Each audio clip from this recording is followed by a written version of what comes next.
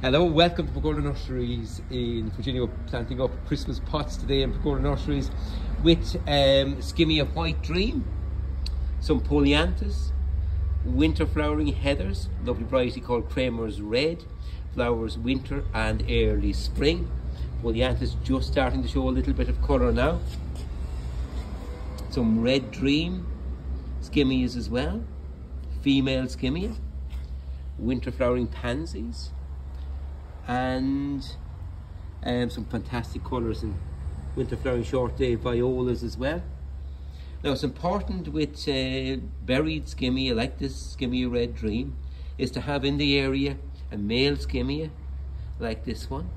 This is a Skimmia called Finchy, which is a male Skimmia, will flower in spring with white fragrant flowers and will pollinate the female one. That's what the flowers are going to be in spring.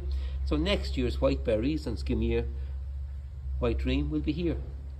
So plenty of colour going forward. Skimmias are wonderful in pots because their root systems are small and stay in pots for years. There's next year's flowers there forming.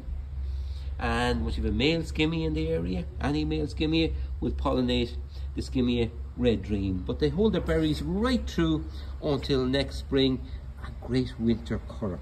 Pots like these, of course, look very well standing at a front door, or maybe on a cemetery plot for over Christmas and well into spring. A great colour.